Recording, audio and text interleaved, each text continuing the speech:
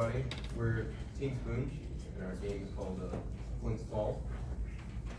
Team members are Aaron, Team Lead, Character Arts and Programming, Ashley, Asset Modeling and Programming, Christian, Programming, Brandon, Sound Design and Programming, Ray, Programming, and me, Colin, Sound and Level Design.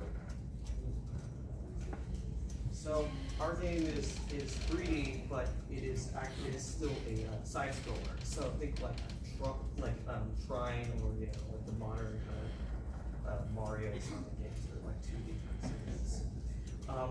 Our game is set in a post-apocalyptic kind of cartoony time setting, kind of art style. It's like set after like a nuclear war, and so these you play as a sort of a mutated animal that's kind of trying to escape from a onslaught of human survivors trying to wipe the animal race out. So our game is a little bit unique in that it's a side scroller, but it's actually within a cylinder.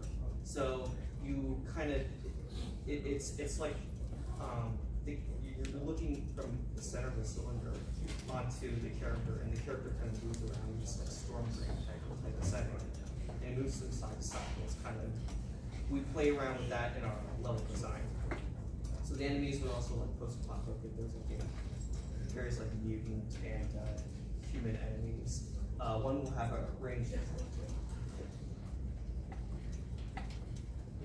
What you can do with the character, you can flash with that katana. You can flash with that katana. You can have increased speed.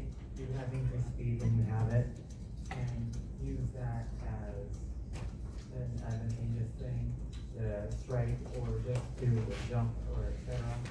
Like use it to climb up the wall, and when you're dashing it into projectiles, you can reflect with that. So the enemies aren't the only thing that you have to watch out while playing our game. We also have several obstacles that you're going to have to be competing with in order to survive. One of the main hazards that you're going to be facing is the rising acid pool that will slowly be building up as the level progresses. You would also have falling rocks and acid dripping from the ceiling that you have to dodge and avoid. And of course, the main enemy, the raiders, that will be actively trying to eliminate the protagonist as he tries to make his ascension from the sewer drain.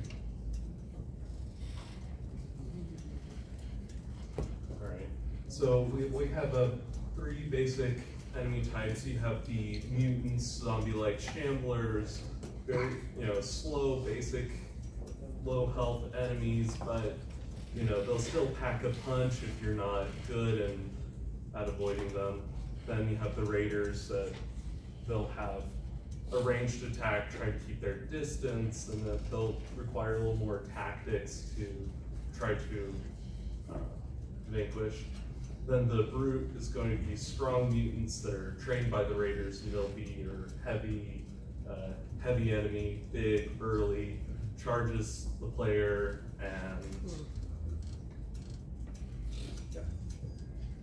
move on to our next slide. And this is basically like a quick demo we made of our movements more than anything. It's like super bare minimum. We have basically like a cylindrical map, and the player, so players, they rotate around this instead of it being like a linear movement. It's like a really haphazard map we put together to showcase the jumping, and yeah. Any questions?